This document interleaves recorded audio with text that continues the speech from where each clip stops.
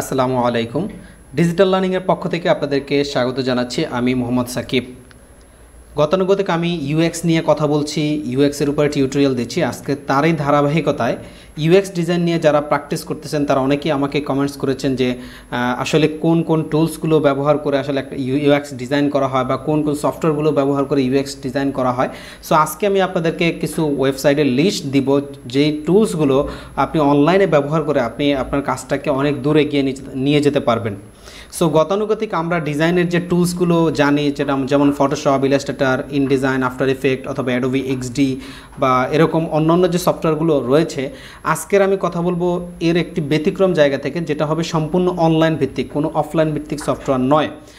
এবং কেন আসলে অনলাইন ভিত্তিক সফটওয়্যারগুলো ইউএক্স ডিজাইনাররা ব্যবহার করে, এর পিছনে অন্যতম একটা কারণ হচ্ছে সময় সেভ হয় এবং একসাথে অনেকগুলো ব্যক্তি কোলাবোরেশন করে কাজ করতে পারে।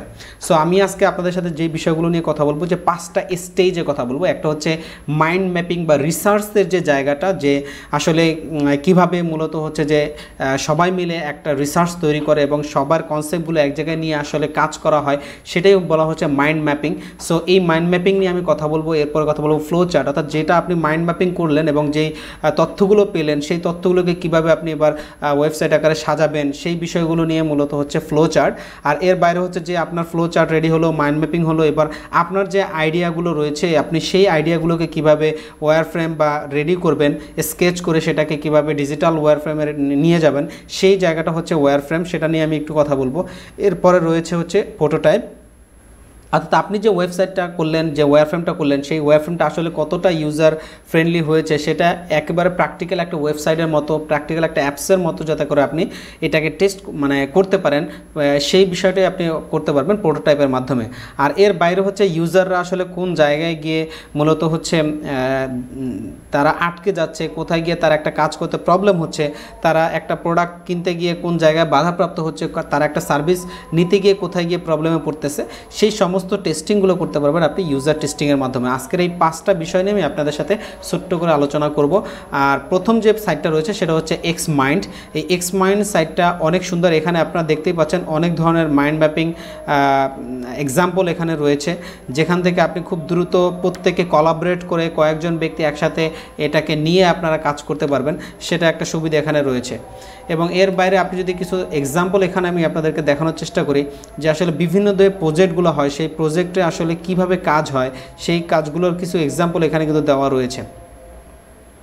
অর্থাৎ একটা প্রজেক্টে কাজ করতে গেলে প্রথমত আমাদেরকে ফাইন্ড আউট করতে হয় আমরা কি করব, কিভাবে করব, কোথা থেকে করব, আসলে কারা এখানে কাজ করবে, এই ধরনের অনেক ধরনের ইনফরমেশন আমাদের দরকার হয়।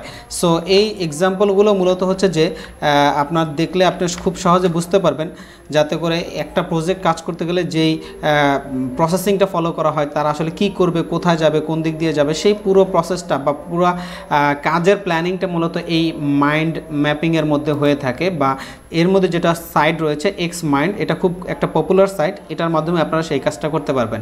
এর বাইরে আরও একটা সাইট রয়েছে, সেটা হচ্ছে মাইন্ডোমো।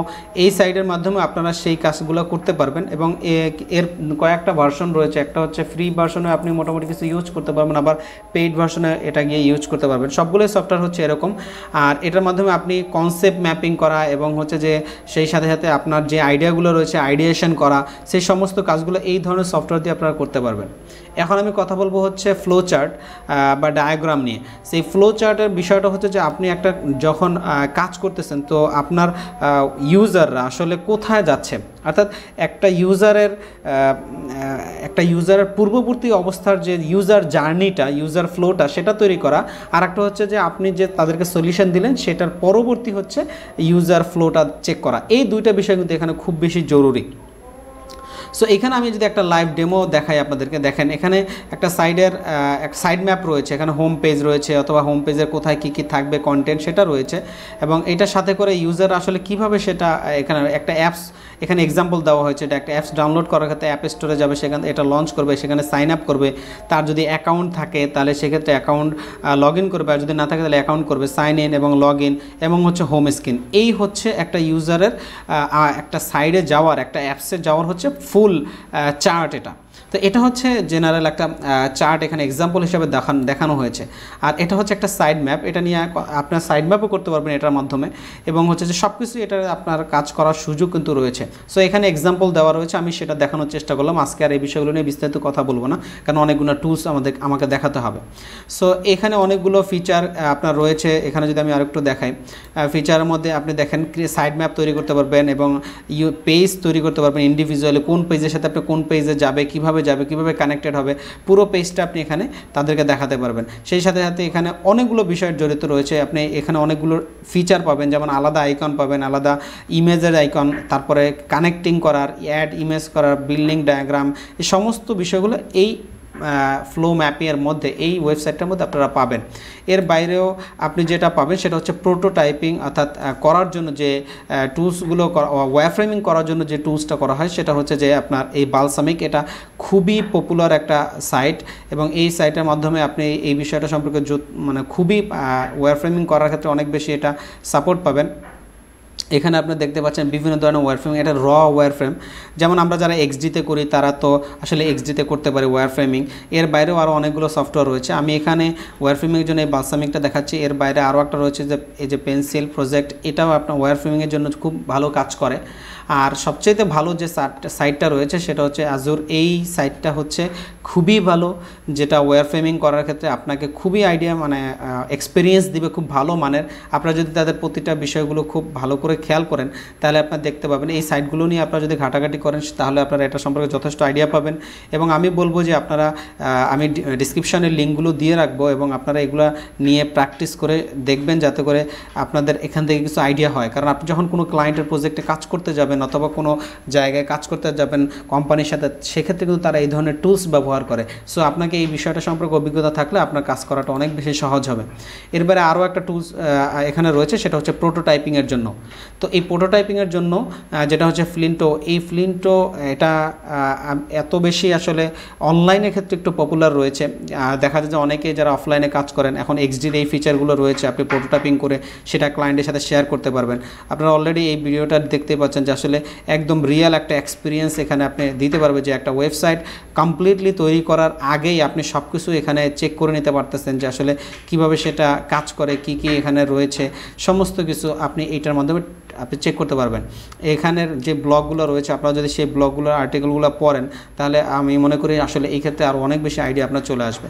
এটা আর একটা মকআপ, এই মকআপটা অ্যাজ ইউজুয়াল আমি নিজেও ইউজ করি, এবং সেই ক্ষেত্রে দেখা যায় যে ক্লায়েন্টের কোনো প্রজেক্টের ক্ষেত্রে মকআপটা ইউজ করে খুব দ্রুত আপনি প্রেজেন্টেশন করে দিতে পারবেন। এটা হচ্ছে খুবই ইজি এবং খুবই ফাস্ট, এবং দেখা যায় যে এইগুলোর মধ্য দিয়ে আপনি মূলত যে একটা প্রজেক্ট বা একটা অ্যাপস কীভাবে কাজ করে, রিয়াল আপনি কাজ করার পরে আপনি এটাকে হোম স্ক্রিন থেকে ইন্ড স্ক্রিন পর্যন্ত আপনি যদি যান, আবার সেই ইন্ড স্ক্রিন থেকে ব্যাক করে যদি হোম স্ক্রিনে আসতে পারেন, তাহলে আপনি বুঝতে পারবেন যে আপনার এই অ্যাপসটা আসলে ইউজার ফ্রেন্ডলি বা কাজ করে। আর কোনো জায়গায় গিয়ে যদি আপনি বাধাপ্রাপ্ত হন তাহলে আপনি বুঝে যাবেন যে আসলে এই অ্যাপসটার মধ্যে কোথাও গিয়ে প্রবলেম রয়েছে, সেটা ঠিক করতে হবে। এর বাইরে আর একটা টুলস এখানে রয়েছে, এই সাইটটা হচ্ছে ক্রেজি ইক। এটা মূলত আপনার কাজ করবে ইউজার টেস্টিংয়ের জন্য। ইউজার টেস্টিং বলতে আমি যে জিনিসটা বোঝানোর চেষ্টা করছি সেটা হচ্ছে যে আপনি এদের সাথে রেজিস্ট্রেশন করে নিতে হবে, তারপরে আপনি এখানে ডাটাগুলো তৈরি করতে পারবেন।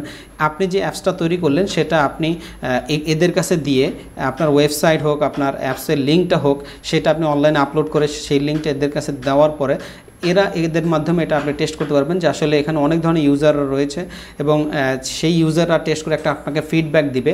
সো এই ফিডব্যাকটা দেখে দেখে আপনি আপনার সাইডে আরও বেশি আপডেট করবেন।